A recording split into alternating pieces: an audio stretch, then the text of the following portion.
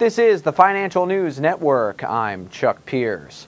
Bloomberg reports that CEO Steven Sims of Biosante Pharmaceuticals is in talks to partner their female sex drug or to sell the company.